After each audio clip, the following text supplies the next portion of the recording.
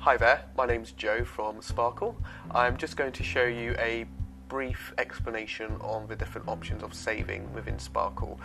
Some people have fed back that they're having issues saving or they don't know how to save exactly, so I just want to give a brief description of the saves and the saves options, as it might be slightly different from other software you have used.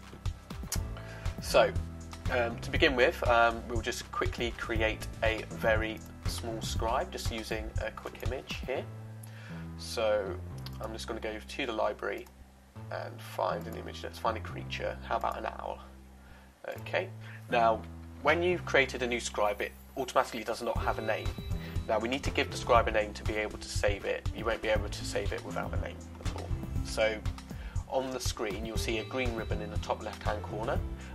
When you highlight it, it says return to home project/product screen. It doesn't say save, which you'd think it might do. Okay, so you see here that it's got a list of different options. You've got the home icon, you've got a blank box here, you've got a save online tab and 2 save options and a trash option. Now, in this particular scenario, what we're going to do is we're going to save the scribe online.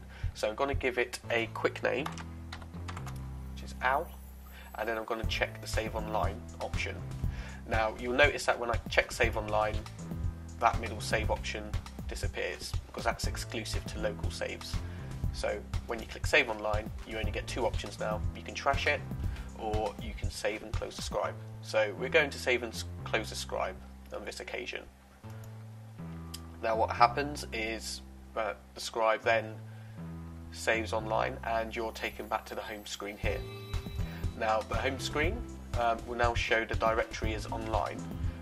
Here's your local directory and you just click this button to switch between the 2. Now if you're always saving locally and you have nothing saved online and you try to switch this over, what will happen is that you'll continually get a spinning pen symbol. If you don't have any scribes saved online, you will not be able to access that directory until you do. Another tip to advise you of is when you do save online, particularly with large scribes, is always wait for it to appear in the online directory before closing VideoScribe down. Basically, when you go to save, it takes you to the home page and then the upload is going on in the background. So if you're closing down VideoScribe while the upload is going on, your save isn't going to complete. So please be aware of that. So what we're going to do now is open up the file and I'll show you briefly the local saves. So we'll keep the owl name saved and then we change that over and again you see the second save option pops up. So first of all we'll just show you the first save option, save and close the scribe. So see a lot quicker there, it saves locally as owl. Now you might want to open up Scribe, make some adjustments. So I'll just quickly show you saving as owl number 1 and then save and close the scribe again. Now you notice that there's still only just 1 save here.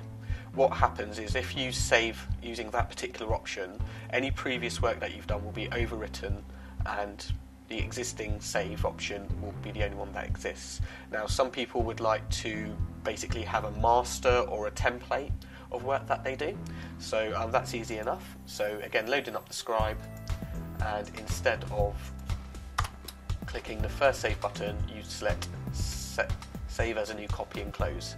This will keep the original scribe you uploaded onto the canvas and give you the additional save option. Again, just make sure that you can see both the scribes saved in the directory before closing down VideoScribe. Okay, that was a brief explanation of how saves work. We'll be doing a few more tutorials, so stay tuned for more. Thank you very much.